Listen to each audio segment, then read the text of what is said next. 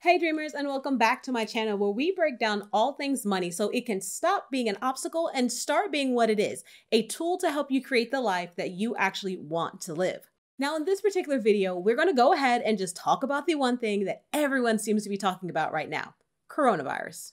I know, in many ways you are sick and tired of hearing about it. All anyone wants to talk about is how many people are infected, how many people passed away in Italy this week, which is a tragedy, by the way. Should we go into a nationwide quarantine? What's going on with all the toilet paper? These are the things that everyone is talking about, and you're probably sick of hearing about it. The truth is, so am I.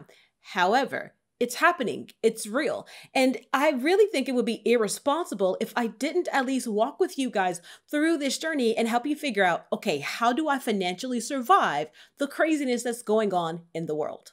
After all, money is kind of my jam. And with everything going on, your money is definitely going to be impacted if it hasn't been already.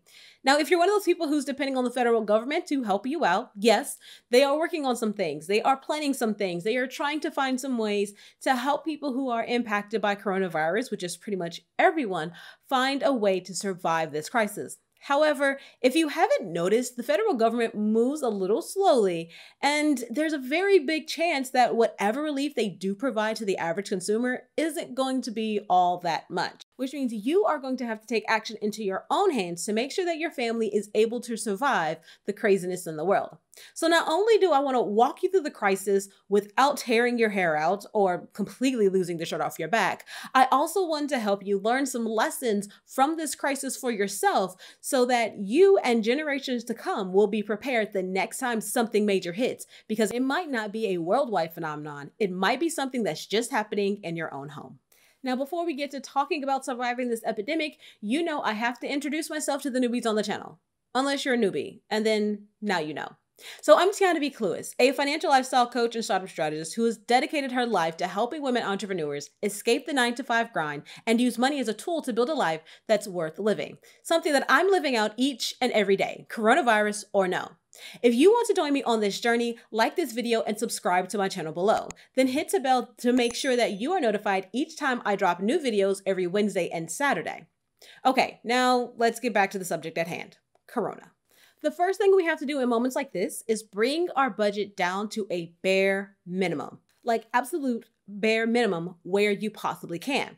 I'm talking about like you look at your budget and you focus purely on the necessities, the four walls, the home and the utilities, the groceries, making sure that you have adequate transportation because periodically you are probably going to have to go to the store, making sure that those things are covered. And then just hitting a couple of basics like making sure that your debts are going to be paid. But overall, we are bringing the budget down to the bare minimum as much as we possibly can. If the virus is causing a slowdown in your business, same rule applies. Bring the budget for your business down as much as you possibly can. We want to get to the bare minimum necessities to keep your business alive, because this is something that can last for quite a bit of time. So the first thing is looking at our budget, bringing it in as much as we possibly can, and there's a reason for that. The reason is actually the second thing on the list that we have to do. Focus on saving money. All that extra money that we're no longer spending now that we've brought the budget down to pretty much a bare minimum, we're going to save that money as much as we can. Again, remember, this is something that we don't know how long it's going to last. Some say it's going to last 3 months. Some say it's going to last 6 months. Some even say that it could last into 2021. How insane is that? So right now we need to be saving money, because having money, having cash on hand is going to allow us to make quick moves, make quick adjustments in our lives. We can't sit here and depend on being able to take a loan out of our 401k, because in case you haven't noticed, most people's 401ks are crashing right now. We'll talk about that later. But cash on hand, we gotta have it in these sort of moments, so save as much money as you can from what you have eliminated from your budget. The next thing is I want you to work as much as you possibly can. Work, work, work. But do it safely. If you're like me and you're blessed to be able to work from home, then girl, get your work done from the house. But if you actually have to go into a building, go into some sort of office that hasn't been, I wouldn't say dismantled, but you know what I mean? Like that hasn't been impacted by like these limitations that are being set, make sure that you practice the good hygiene practices that's being encouraged by the CDC. Make sure that you're wiping down stations. Make sure that you're washing your hands. Make sure that you're sneezing into your elbow. And if you see someone over there who's not sneezing into their elbow, be like, sis, here's a tissue. Help them out. Help yourself out. This is going to be important. And don't make a bunch of pit stops. So you know how normally you will stop at Starbucks and then you might go somewhere else to get your actual breakfast because, you know, maybe you don't want to spend $4 on a sandwich. I'm just saying, don't make a bunch of pit stops. You're not going 3 or 4 places. You're going to work and you're going to home. But work as much as you can safely. Again, this is about loading up on as much cash as you possibly can. There are medical expenses, and right now our government has not waived the medical expenses related to the coronavirus. So since those haven't been waived, you have to be ready to take care of anything in case someone in your family gets sick, or if they get sick from anything else that normally goes around, like the flu. You know, we're still in flu season, right? So you need cash on hand to take care of medical bills, to be able to pay for groceries, and to be able to survive if more things begin to shut down. So work as much as you possibly can, and you're going to take that cash and you're going to do what we just talked about in the second one, which is save the money. Now, this one is so important that I had to say it twice. Number 4 is to practice exceptional hygiene and, of course, social distancing so that you can stay safe.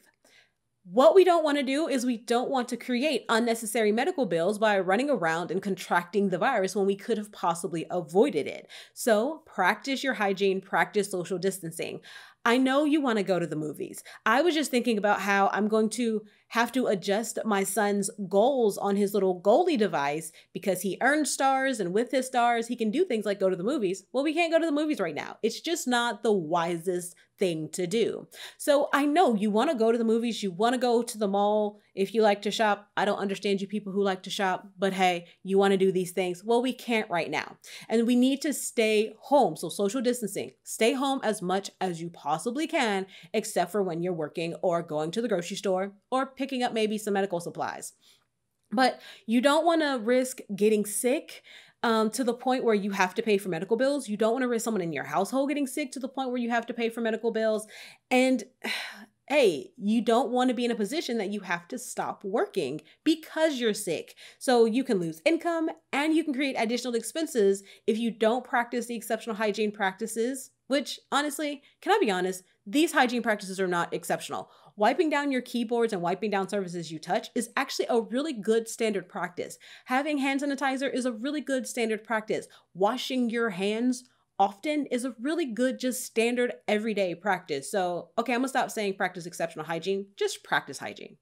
If you're struggling to make ends meet, the next thing I want you to do is I want you to contact your creditors, your utility companies, and other people that you owe money to see if there's any sort of assistance or a grace period that's being provided. There are a number of companies that have come out and said that they are going to, for example, suspend cutoffs, or they're going to waive late fees, or they're just basically just going to suspend everything for like 2 months. Now, that's not everybody. So I don't want you to assume that the companies, your utilities, your creditors are going to do that, because not everyone is saying this. Frankly, most companies are not saying this. Most companies are going to be lucky to keep their doors open in this situation, especially small businesses. So don't just assume that there's going to be assistance, that there's going to be a grace period.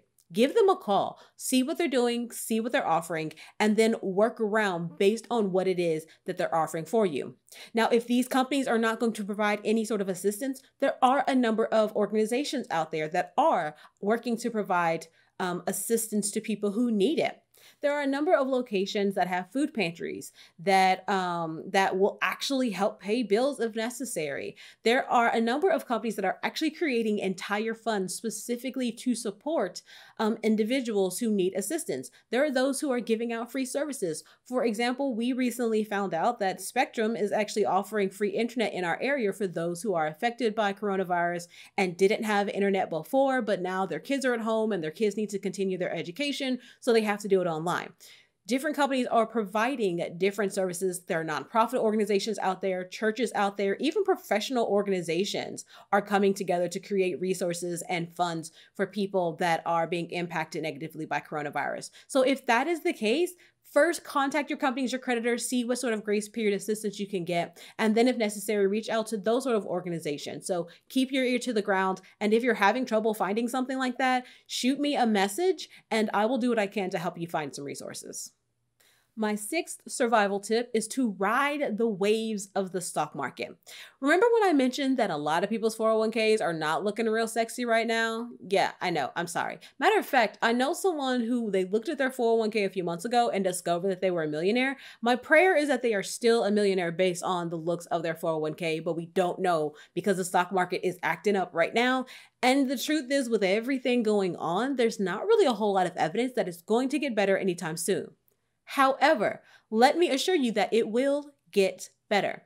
Every time the stock market crashes, every time it begins to plunge, every time there's some sort of recession, the stock market, yes, it goes down, but eventually it always recovers.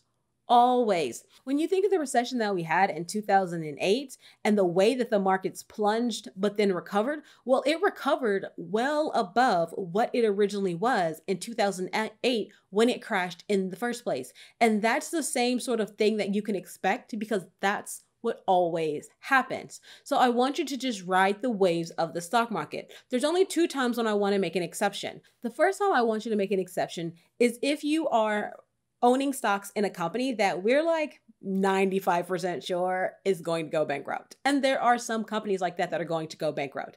Now, today is not the day to pull that trigger because the government is working on some major bailouts for a number of the big companies. But if your company is not really going to qualify for one of those bailouts and they were already like borderline Chapter 13 anyway, that might be a stock that you want to go ahead and pull out of.